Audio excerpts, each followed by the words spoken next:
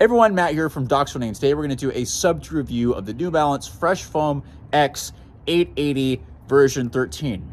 And the name just took up the whole video. Just kidding.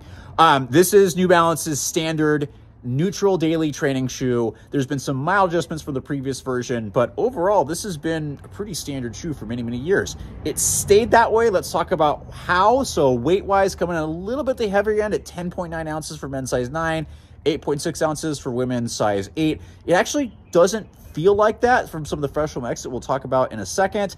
I don't have the stack height measurements. I'm assuming they're fairly similar to last year. There is an 10 millimeter drop, which is noticeable. So if you like that, that's something that this is going to feature. A relatively new upper, fits slightly snug with just enough room. I've worn these all day for walking, which this shoe does very, very well. Probably going to be on our shoes to consider for newer runners and walkers.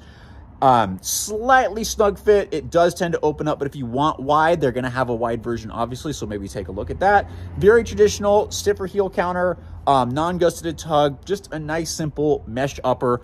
Underfoot, you've got a large amount of Fresh Foam X, which if you land in the heel, there's a decent bevel here. It's got a cushioned and soft heel transition into a slightly firmer forefoot. It's got some bounce, not aggressively, but just enough to take the edge off what I consider to be a heavier weight. But this whole shoe, again, it's neutral and not in a bad way. It's not unstable, but it's not a stable shoe in any means. So those that need that, look at some of the other stuff that's out there.